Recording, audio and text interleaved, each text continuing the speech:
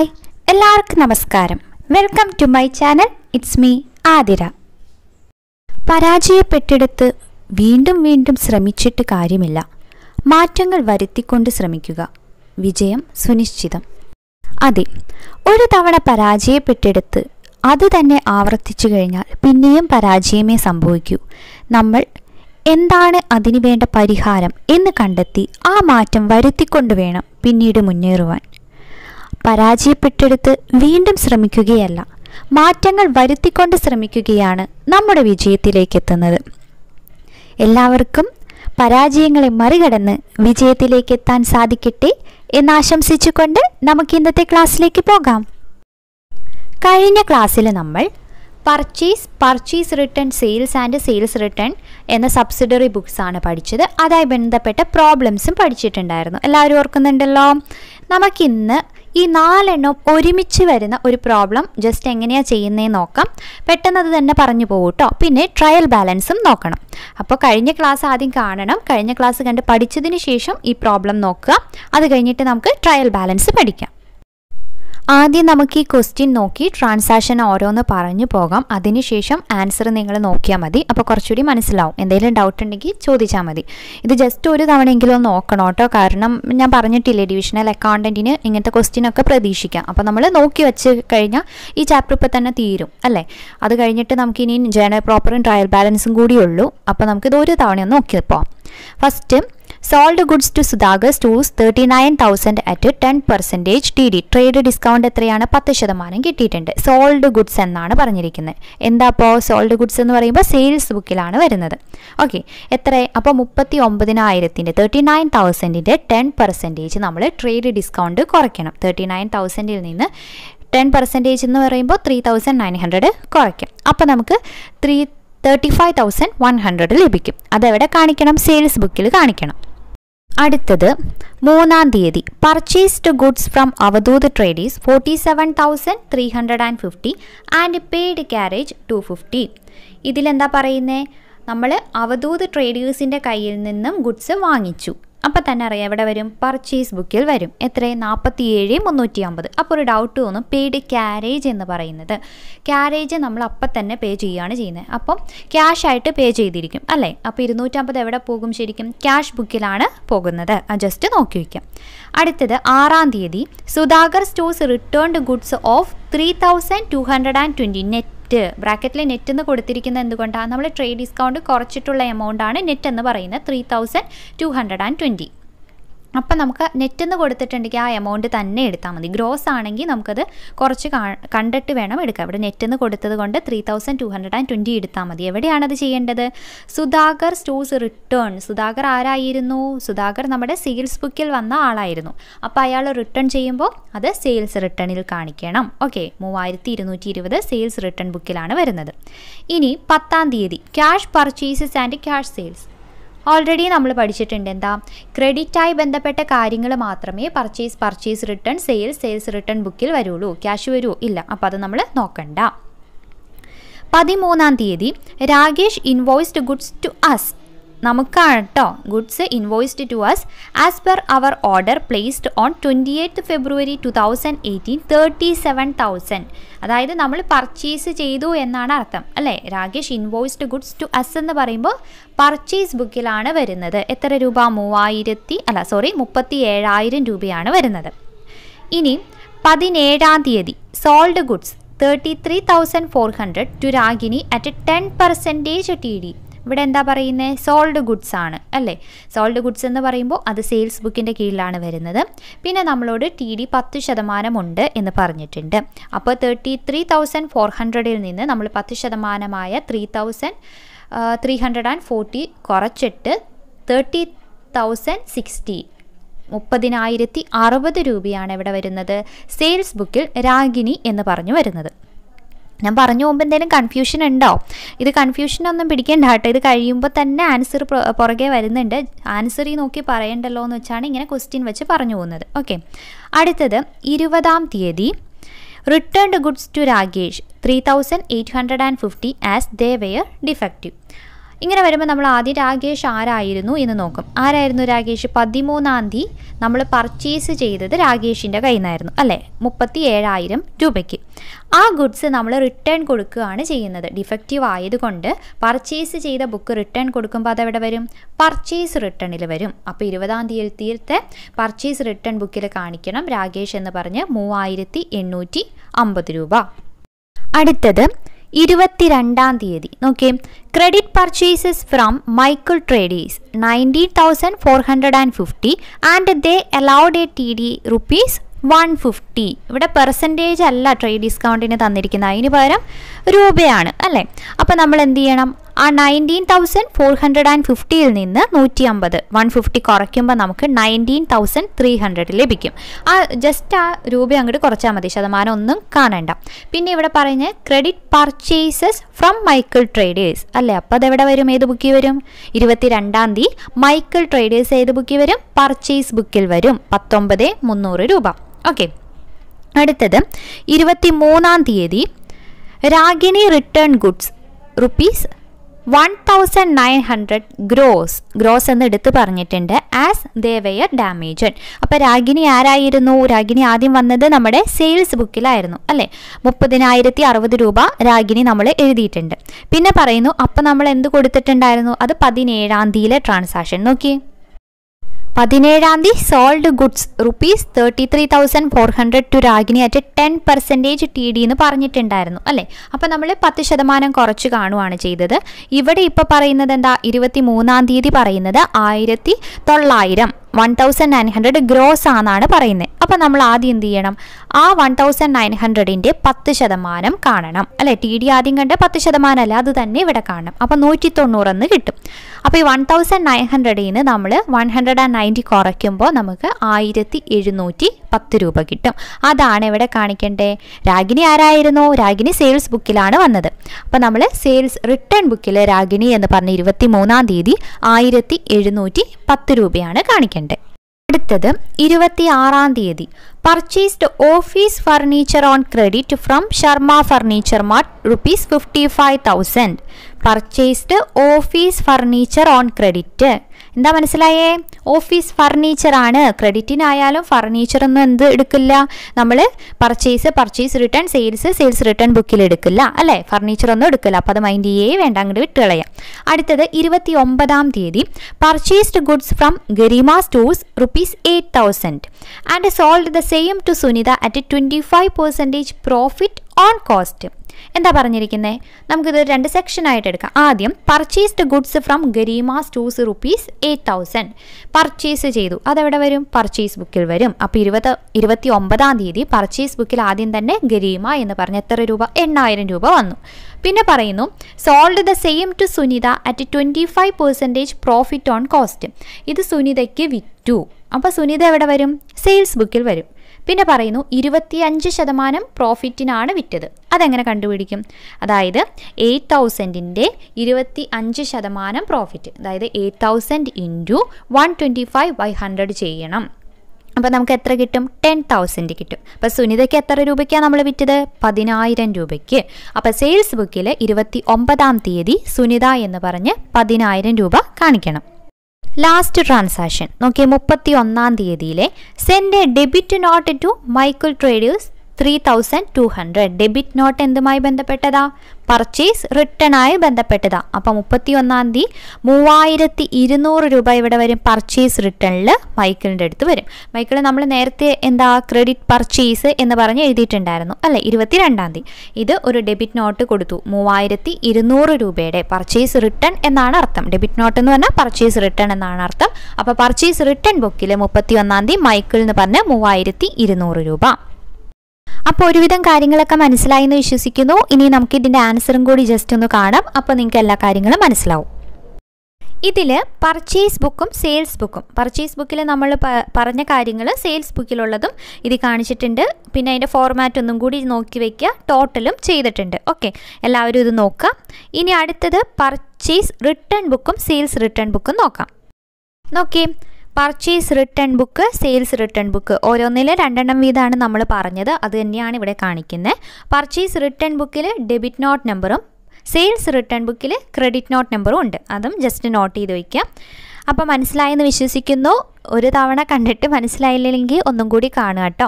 ഞാൻ ആദ്യം പറയുന്നത് ഒന്ന് കേട്ടതിന് ശേഷം, അല്ലെങ്കിൽ നിങ്ങൾ സ്വയമായിട്ട് ആദ്യം ആൻസർ ഒന്ന് എഴുതി നോക്കുക. അതിന് ശേഷം മാത്രം ഈ ആൻസർ നോക്കിയാൽ മതി. ഇപ്പം നമ്മൾ subsidiary ബുക്സിൽ cash book, petty cash book, purchase book, purchase return book, sales book, sales return book, ഇത്രയാണ് പഠിച്ചത്. ലാസ്റ്റ് വൺ ആണ് ജേണൽ പ്രോപ്പർ. എന്താണ് ജേണൽ പ്രോപ്പർ എന്ന് നോക്കാം. ജേണൽ പ്രോപ്പറിൽ നമ്മൾ ഇത്രയും നേരം പഠിച്ച സബ്സിഡറി ബുക്സിലൊന്നും റെക്കോർഡ് ചെയ്യാൻ സാധിക്കാത്ത ട്രാൻസാക്ഷൻസ് റെക്കോർഡ് ചെയ്യുന്ന ബുക്കാണ് ഇത് ജേണൽ പ്രോപ്പർ എന്ന് പറയുന്നത്. This transaction that cannot be recorded in any particular book are recorded in journal proper. Example ഏതാ? Asset and other things except goods purchased on credit. അതായത് ക്രെഡിറ്റിന് വാങ്ങിച്ച സാധനങ്ങൾ, ഗുഡ്സ് അല്ലാത്ത ബാക്കി അസറ്റ് ഒക്കെ കൂടി നമുക്ക് എവിടെ ചെയ്യാൻ പറ്റില്ല? പർച്ചേസ് ബുക്കിലോ ക്യാഷ് ബുക്കിലോ ചെയ്യാൻ പറ്റില്ല. ക്രെഡിറ്റിലായതുകൊണ്ട് ക്യാഷ് ബുക്കിൽ പറ്റില്ല. പിന്നെ പർച്ചേസ് ബുക്ക് എന്ന് പറഞ്ഞാൽ ഗുഡ്സിന് വേണ്ടിയിട്ടാണ്. ഇത് ഗുഡ്സ് അല്ലല്ലോ, അസറ്റ് അല്ലേ. അപ്പം അങ്ങനെയുള്ളതിന് വേണ്ടി യൂസ് ചെയ്യുന്നതാണ് ഇത് ജേണൽ പ്രോപ്പർ എന്ന സബ്സിഡറി ബുക്ക്. ഏതൊക്കെയാണ് ജേണൽ പ്രോപ്പറിൽ റെക്കോർഡ് ചെയ്യേണ്ട ട്രാൻസാക്ഷൻസ്? അതാണ് നമ്മൾ നോക്കാൻ പോകുന്നത്. ഏതൊക്കെയാണെന്ന് നോക്കിയേ. ഒന്നാമത്തേത് opening entries. Opening balance of asset, liabilities and capital in the form of opening entries are made in journal proper. അപ്പോൾ ഫസ്റ്റത്തെ ഓപ്പണിംഗ് എൻട്രീസ് എവിടെ ചെയ്യേണ്ടത്? Journal proper. Second one adjustment entries such as rent outstanding, prepaid insurance, depreciation, commission received in advance etcetera. അപ്പോൾ opening entries journal പ്രോപ്പറിൽ ചെയ്യണം. കൂടാതെ adjustment entries journal പ്രോപ്പറിലാണ്. പിന്നെന്താ? Rectification entries. എന്താ അത്?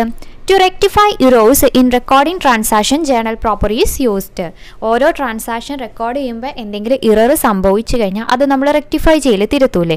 അതും എവിടെയാണ്? അതിനും നമ്മൾ ജേണൽ പ്രോപ്പറാണ് യൂസ് ചെയ്യുന്നത്. പിന്നെ transfer entries. Drawings account is transfer to capital account at the end of accounting. Drawings account എവിടേക്കാണ് ട്രാൻസ്ഫർ ചെയ്യുന്നത്? നമ്മൾ ക്യാപിറ്റൽ അക്കൗണ്ടിലേക്ക് അല്ലേ? Then accounts relating to operation of business such as sales, purchases, opening stock, income, gains and expenses and drawings are closed at the end of accounting year and the total balances are transferred to trading and profit and loss account by recording journal entry. These are also called closing entry. ഇതിനെ നമ്മൾ closing entries എന്നാണ് പറയുന്നത്. അപ്പോൾ rectification entries, പിന്നെ transfer entries. Transfer എൻട്രീസിൽ drawings ക്യാപിറ്റലിലേക്ക് transfer ചെയ്യുന്നത് എവിടെയാണ്? Journal പ്രോപ്പറിലാണെന്ന് ഓർത്ത് വയ്ക്കുക. Last one other entries like. വേറെ ഏതൊക്കെ എൻട്രീസ് ആണ് നമ്മൾ ജേണൽ പ്രോപ്പറിൽ റെക്കോർഡ് ചെയ്യുന്നത്? നോക്കി.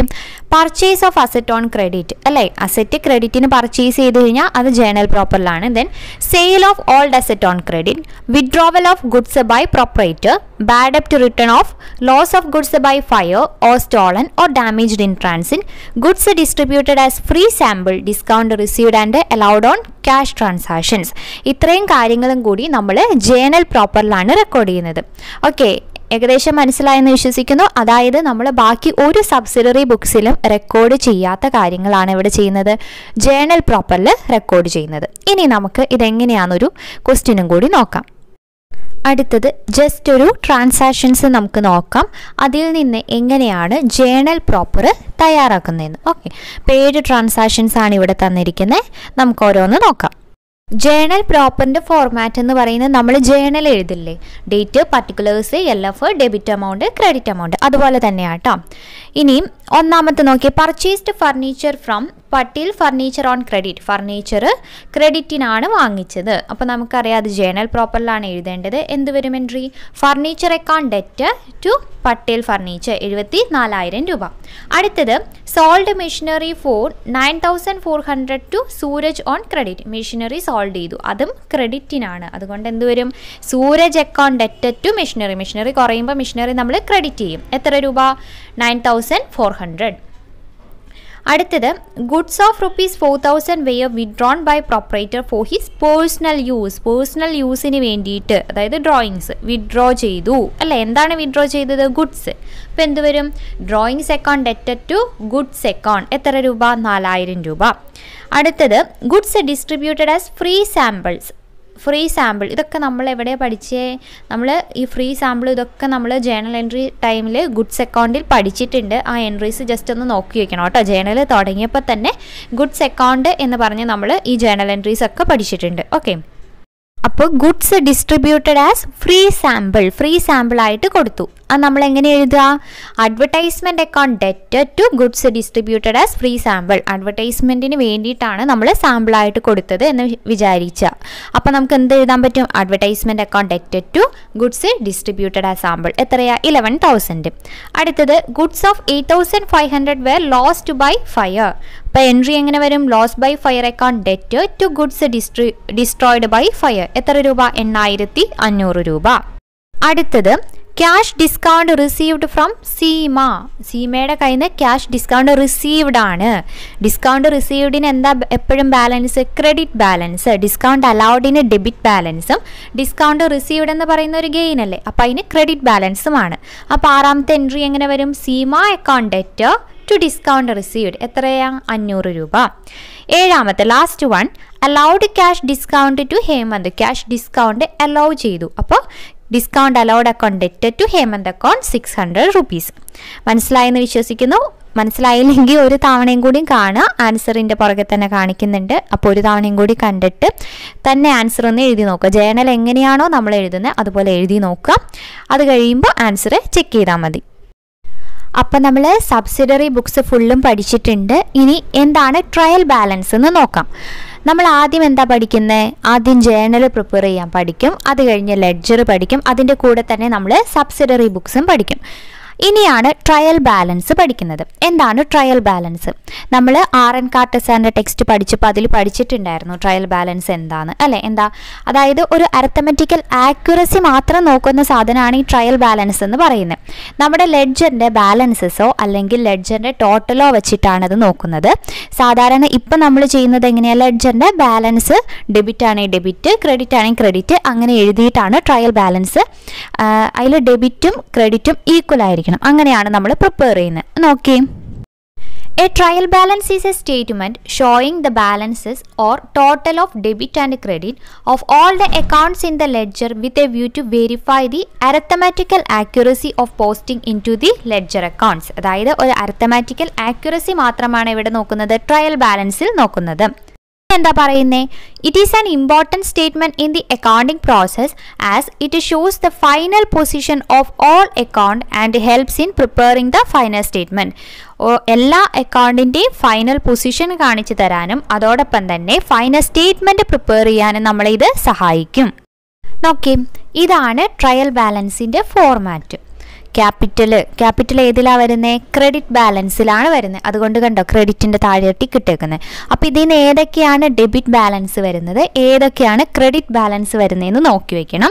ഇത് നമ്മൾ ആദ്യം ബേസിക് അക്കൗണ്ടിങ് ടേംസിൽ പഠിച്ചില്ലേ ഏതൊക്കെയാണെന്നുള്ളത്? ആ കാര്യങ്ങൾ തന്നെയാണ് ഇവിടെയും വരുന്നത്. ജസ്റ്റ് ഒന്ന് ഓർത്ത് വെച്ചാൽ മതി. അല്ലെങ്കിൽ ക്രെഡിറ്റ് മാത്രം പഠിച്ചു കഴിഞ്ഞാൽ നമുക്ക് അസറ്റ്, എക്സ്പെൻസ് അങ്ങനത്തെ കാര്യങ്ങളൊക്കെ ഡെബിറ്റാണ് വരുന്നത്. അല്ലെങ്കിൽ ഇൻകം, ഗെയിൻസ്, ക്യാപിറ്റൽ, ലൈബിലിറ്റീസ് ഒക്കെ ഏതാ വരുന്നത്? ക്രെഡിറ്റാണ് വരുന്നത്. അങ്ങനെ അത് ഓർത്ത് വെക്കണം, മാറിപ്പോകരുത്. ഡെബിറ്റ് ബാലൻസും ക്രെഡിറ്റ് ബാലൻസും മാറിപ്പോയി കഴിഞ്ഞാൽ കണക്ക് ഫുൾ തെറ്റും. അതുകൊണ്ട് നോക്കുക. പിന്നെ ട്രയൽ ബാലൻസ് ആയിട്ട് നമുക്ക് പഠിക്കാനുള്ളത് എങ്ങനെയൊക്കെ നമുക്ക് ട്രയൽ ബാലൻസ് പ്രിപ്പയർ ചെയ്യാം. 3 രീതികളാണുള്ളത്. ടോട്ടൽ മെത്തേഡ്, ബാലൻസ് മെത്തേഡ്, പിന്നെ total come balance method. Total method എന്ന് പറയുമ്പോൾ ഇപ്പം നമ്മൾ ലെഡ്ജർ തയ്യാറാക്കാൻ പഠിച്ചില്ലേ? ലെഡ്ജറിൻ്റെ ടോട്ടൽ വെച്ചിട്ട് ഇപ്പോൾ ക്യാപിറ്റൽ ആണെങ്കിൽ ക്യാപിറ്റലിൻ്റെ ടോട്ടൽ 50,000 ഉണ്ടെന്ന് വിചാരിക്കുക.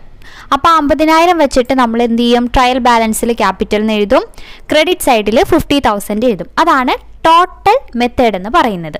പിന്നെ ബാലൻസ് മെത്തേഡ് എന്ന് പറയുന്നത്, ബാലൻസ് മെത്തേഡാണ് നമ്മൾ ഉപയോഗിച്ചുകൊണ്ടിരിക്കുന്ന മെത്തേഡ്. അതിലിപ്പം ഒരു ഡെബിറ്റ് സൈഡും ക്രെഡിറ്റ് സൈഡും തമ്മിലൊരു ഡിഫറൻസ് ഉണ്ടാകില്ലേ? അവിടെ നമ്മൾ ബാലൻസ് ക്യാരി ഡൗൺ എന്ന് പറഞ്ഞ് എഴുതുന്നത് ലെഡ്ജർ ഒന്നും കൂടി എടുത്ത് മനസ്സിലാക്കുക. അപ്പോൾ കുറച്ചുകൂടി ഐഡിയ കിട്ടും.